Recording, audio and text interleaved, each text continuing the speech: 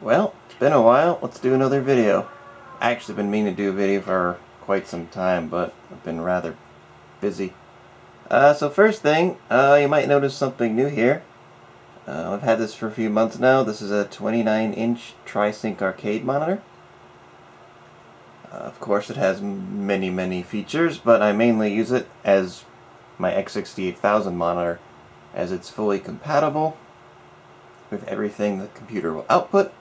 And overall, beautiful picture, beautiful size. Very happy with it. So anyway, today, I thought I'd take a quick look at mice for the X68000.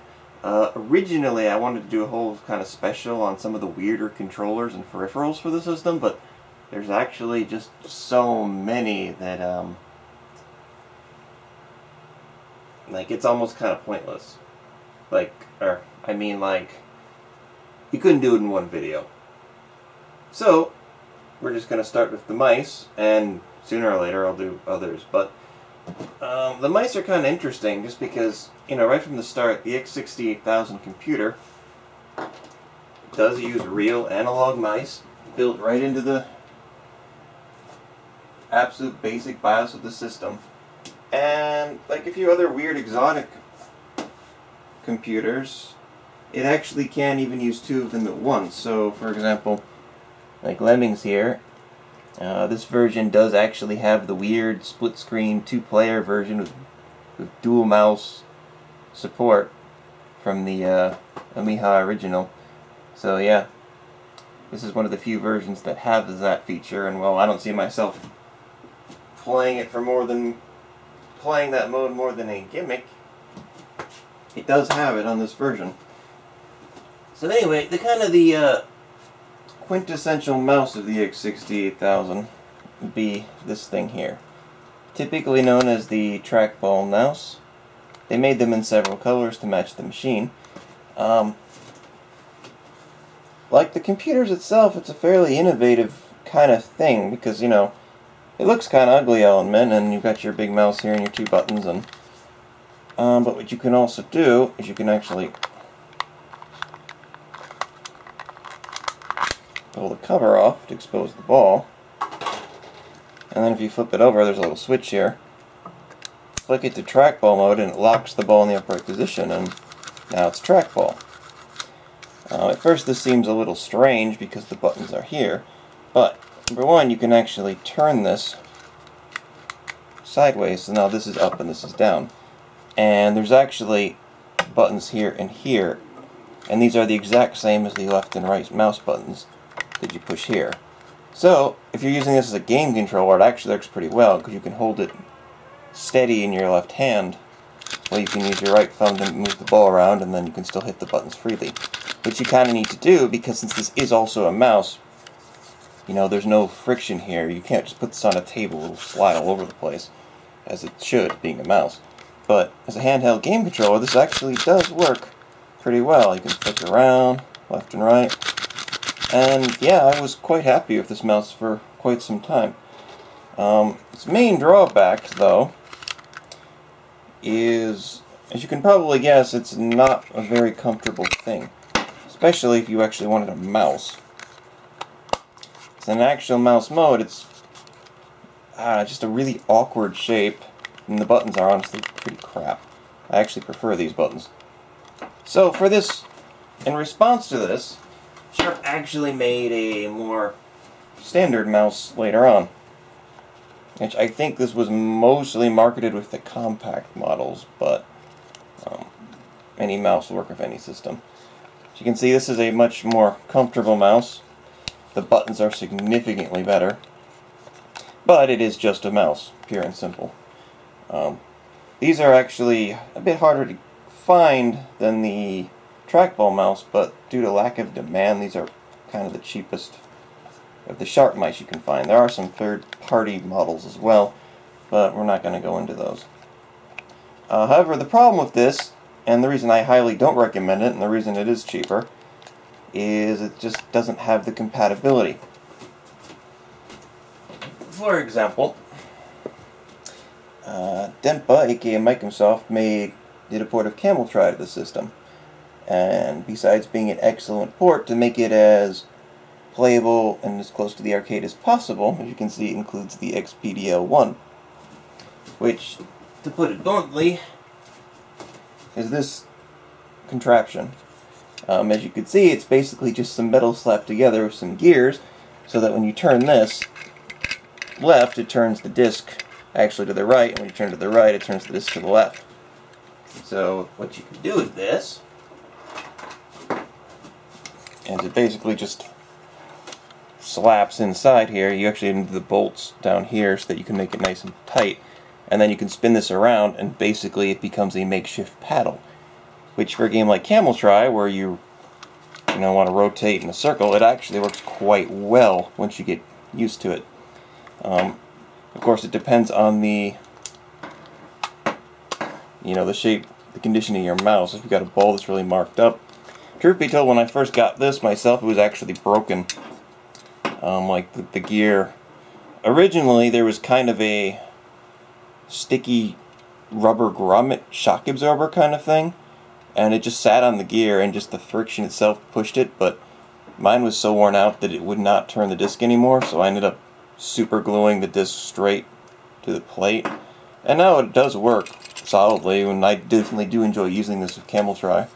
You can kind of also use it with games like Arkanoid and Metal Orange, but it's not... Those games don't have... Camel Try actually has a setting for a sensitivity setting, and I find if I use this and put it on the highest, it plays really nicely, but the other paddle games don't have that, so it's just not quite as responsive enough to play those. But for Camel Try, this works great. But as you can see, this only, due to the shape, this only fits the trackball mouse. So if you have the often cheaper mouse like this, just it's not going to work. If the ball's not in the right position, it's useless. So for that reason, trackball mouse is generally the one that most people want. Not only is it interesting, but it's just more compatible. However, Sharp actually did make another option, which is the main subject of today's video, and that is the trackball. Yeah, this is actually a rather, honestly, fairly rare accessory for the system. I've been trying to get one of these for a long time. Truth be told, they show up on places like Yahoo Japan maybe once, maybe twice a year. But yeah, it's a fairly standard design, as you can see. Advantage though is you get this big giant trackball. Very smooth, very nice to use, very easy to control. And this is what we're going to be showing off today. My main complaint with this thing is, number one, this doesn't actually come out. If you actually want to take the ball and clean it, you have to literally unbolt the thing. Thankfully, I got mine boxed and fairly clean, so I don't have that issue. So it's fairly common to get an old mice that's all gunked up and needs to be cleaning. My main real concern with this, though, are the buttons. These buttons are ass. They're kind of similar to the X68000 keyboard buttons, in fact they're kind of spring-loaded, and sometimes like they'll get actually slightly, not stuck, but they'll feel stuck, and sometimes you'll push it and it won't actually activate when you think it did. Though, most of the games that I use with this use very limited need for the buttons, so it's not like you're constantly pushing them. So overall, I'm very happy to get one of these. This is a kind of a dream controller, especially for my setup here. But enough talking, let's get the system up and running and show you how this thing actually works. Okay, so the first game we'll be doing is everybody's old favorite, Marble Madness. The X68000 port of this game is quite fantastic, especially if you have what you need to play it properly. This game is actually 24 kilohertz native, so like if you put it in 31, it basically doesn't redraw it, it just puts in a tiny border, which is kind of lame. Though more compatible if you're using an upscaler, I'll admit. Though, if you have one of these type of monitors, the 24 kilohertz is what you want to use.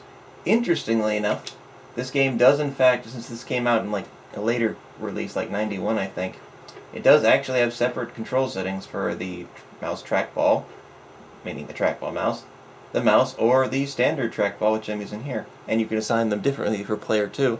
And yes, you do have the 2 players at once in this mode. So I'm going to be playing it very easy because I suck at this game.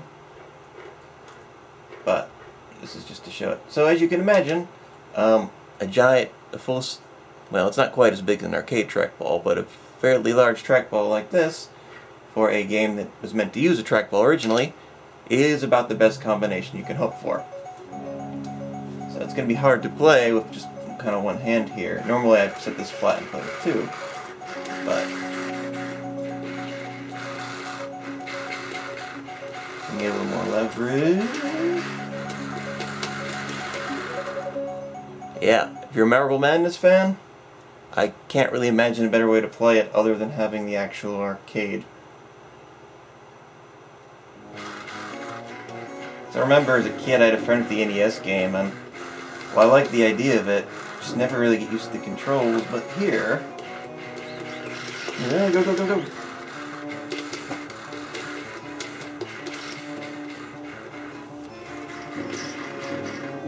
And if you put it flat on the surface, you have to kind of switch hands like I'm doing here, but... Yeah, I'm just not very good at this game, I'll admit. But yeah, I used to play this with the smaller trackball mouse, and it was still fully quite playable, but this is definitely my preferred way to do it. And yeah, shame this trackball device is so hard to get because it is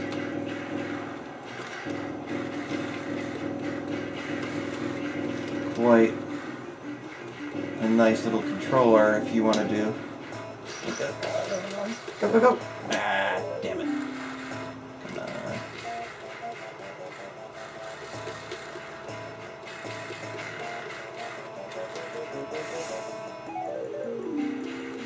Lucky. Go, go, go.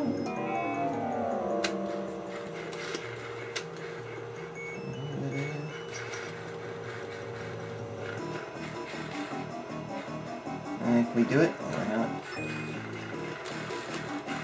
Ooh, ooh. Ooh. Not bad.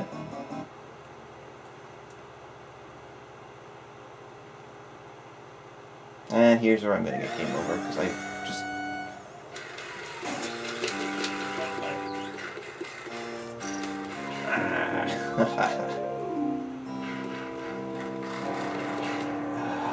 I hate these stupid vacuums that suck at them.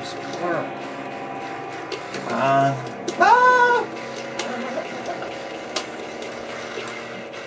Ugh, just suck me in.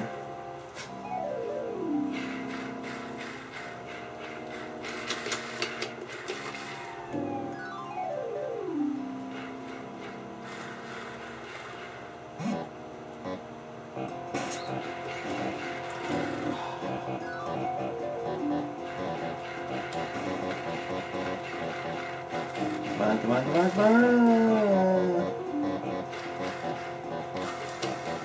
Okay, here's where I always screw up. No! Launch!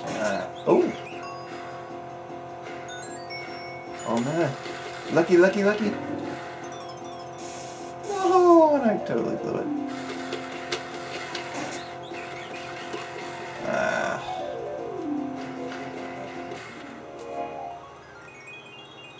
So yeah, if Marble Madness is your game, you can get one of these, you'll be quite happy. Alright, let's quick pause and go to our next one. Okay, next up is everyone's favorite title game they never played, Cybalion. The arcade was, as far as I know, not even officially sold outside of Japan, other than some prototypes. But this is in fact an actual game, that another trackball arcade game.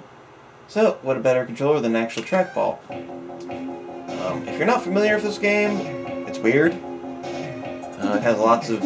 It's not truly random, but it has lots of logarithms leading you to 100 different endings. There's like 10 bosses, and it's random which ones you fight, and if you do good enough, you'll go on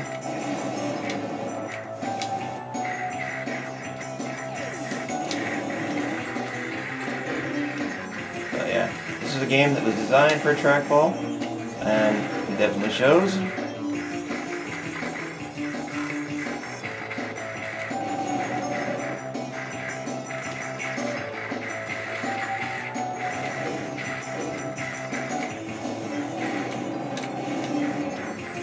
And the buttons on this trackball kind of suck, but since I only have to hold it down, it's really not an issue at all. Which is nice, because this is a game that this is a boss I'm not good at.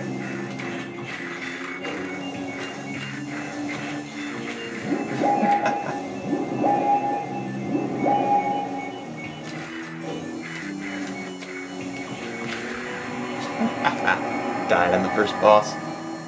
Yeah, if you're not familiar with this one, your fire rate recharges based on the speed you move. So it's kind of constantly flying around. Yeah, this game doesn't even support digital controls on the X68000. Your choices are using the mouse port, or you can also use the cyber stick, which works okay, but it doesn't have the same feeling. Ooh, lucky. My buddy Silverhawk here. This doesn't have the same feeling as an actual trackball does. Like, this is a game that I've tried to play in the past and just couldn't really get into it, but once I get this baby, I gave it another try, and it controls better. It's just frantic, and you just kind of move through it and hope you don't die. Little by little you get better at it. And since the levels are pretty much random in their layout, it all comes down to raw skill for the most part. You gotta dig those Zuntata tunes, which are pulled out of the Super Nintendo port completely. So either way, if this game interests you, I'd recommend doing a research on it, because it's fairly unconventional, quite experimental design, but once you kind of get into its pacing, this boss is actually much easier, because I actually know his pattern.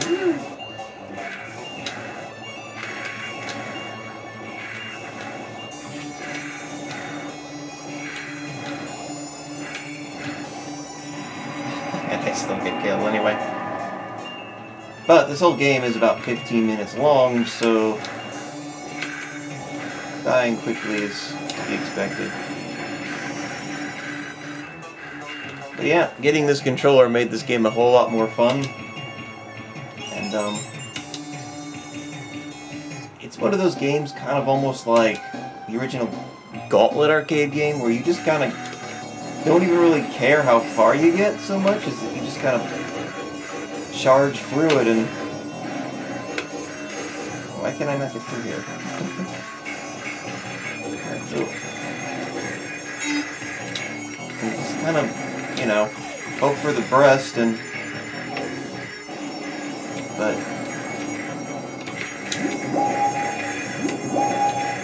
it's definitely unique, and yeah, I enjoy this one. Give you a warning though, besides the fact that it has no digital controller support at all, this game only outputs in 15 kilohertz, and bizarrely it actually uses 480i, as in the dreaded interlaced mode, for the menus and in between stages, which you rarely see on this system, because, I mean, why would you? It outputs in 24 and 31. Well, once you're actually playing the game, it is in fact proper 240p, meaning this game plays absolute hell with video converters and upscalers, so if you don't have something that can truly handle it, like this arcade monitor I'm using, it might be more annoying than it's worth.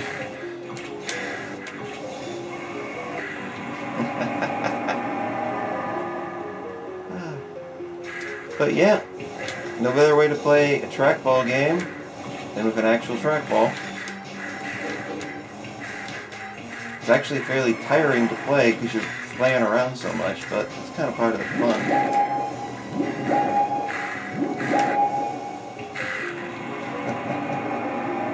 I think you've seen me suck enough at this one.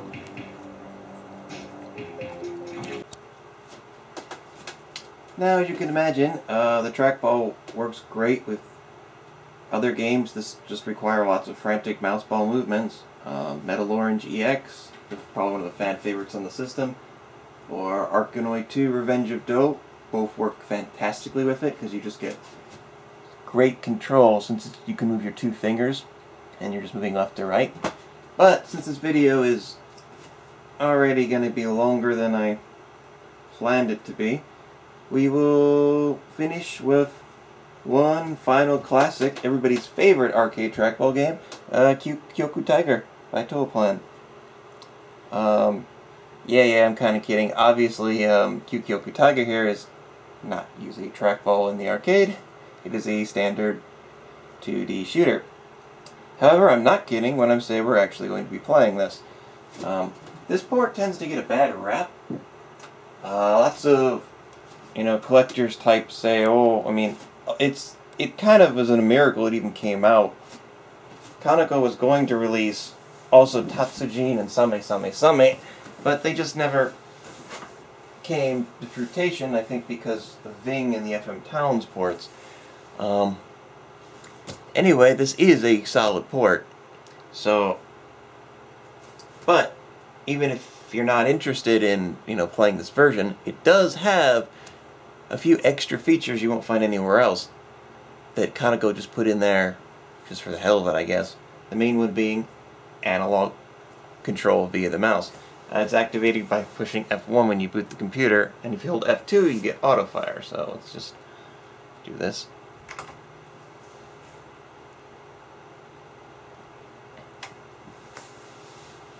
So you might be thinking this is kind of stupid. I'm going to play a 2D shooter, a highly precise 2D shooter with a trackball. But as I said, the game was actually programmed to do this, and it's kind of unique. So let me just get this on the credit.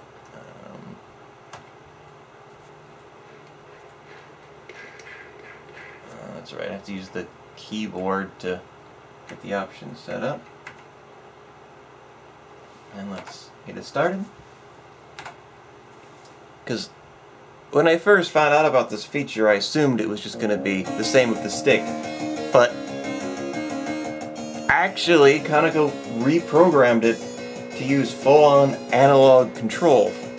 Meaning you get real-time speed control. And it works pretty well, because I can just hold this button down and still hit the bomb button. So, as you can see, I can move literally as fast or as slow as I want, something you can't do in any other version of this game. In fact, you can even move faster than the game can actually render. Meaning, in theory, if you're a true expert and you have this memorized, you could probably get more points this way because you could kill absolutely everything because you can just flick around. Note, if you do that through a bullet, you will die. The game knows where you are, it just can't render it fast enough. But, as a bizarre idea as this is, it actually works really well. And I found this extremely relaxing to play. Just use my 2 fingers, give it a little touch, and once you get kind of used to it. I used to play this with the trackball mouse, and it worked okay, but you just don't get the leverage you do with the larger ball. As the full-size trackball here, and it's just... yeah, this is weird, and probably shouldn't exist. But it does, and I quite enjoy it.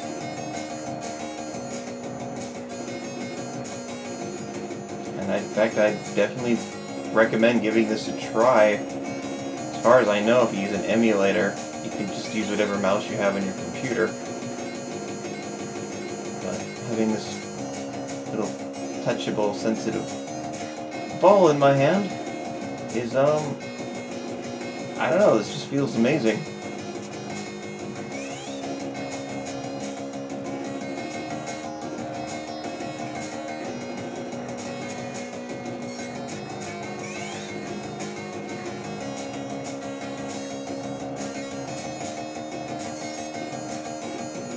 So So some people might say, oh, the FM Towns port of this game is so much better music. It does have an amazing remix soundtrack, I'll admit, but you can't do this.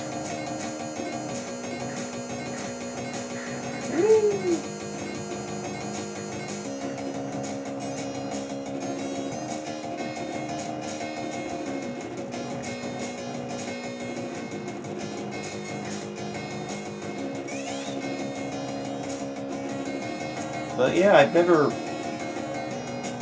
you know, lots of shooters have speed control, and some like, you know, Raise Amber and Steam Hearts have turbo buttons, but actual full-on analog control in the tip of your fingers is just not something you really ever envision, but this works extremely well, better than it should probably. In fact, I think it actually makes the game slightly easier, as if I'm paying attention, I can usually beat the first loop far easier with this than I can using the actual controller, just because I don't have to be so precise, because I can just flick the ball and get out of most stuff in my way.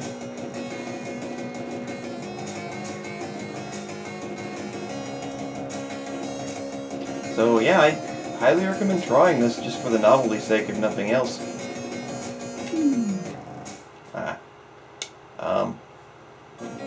But I think that's going to be enough for this video. So yeah, I love this little thing. As mentioned, they're a pain in the ass to find, but if you've got yourself a real X68000 and you want to increase your enjoyment on a few select games,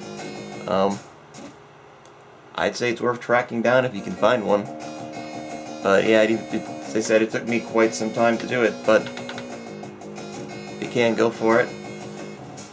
The code number on here, mine actually came boxed and barely used, is the CZ8NT1. But yeah, happy hunting. Hopefully I'll do another video before 6 months.